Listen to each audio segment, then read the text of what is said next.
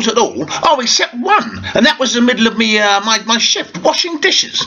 The phone rings, I pick it up, I say hello, it's my ex-girlfriend from Yorkshire, the Harrogate Theatre, she says. She's doing a wonderful show there, can I make it up there? I said, I'm on £6.50 an hour, do I sound like I can make it up there? And I put the phone down. And suddenly my boss looks over, he says, hey Paul, no calls during work time. I said, and you can off and all.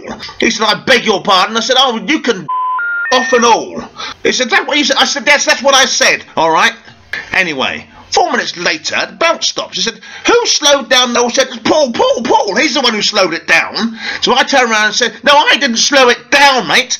My phone rang. It wasn't my fault. The phone rang, I had to answer it. So there you are. Anyway, you can't get to her. She's 400 miles away. If you do get to her, give her a telling off from me, all right? I said, Paul, are you all right? I said, do I sound like I'm all right? Do I? No, I'm not all right. I'm pissed off. Anyway, as you can tell, my week hasn't been the best week of all. I've enjoyed flying and catching up with you as always, mate. So until next week...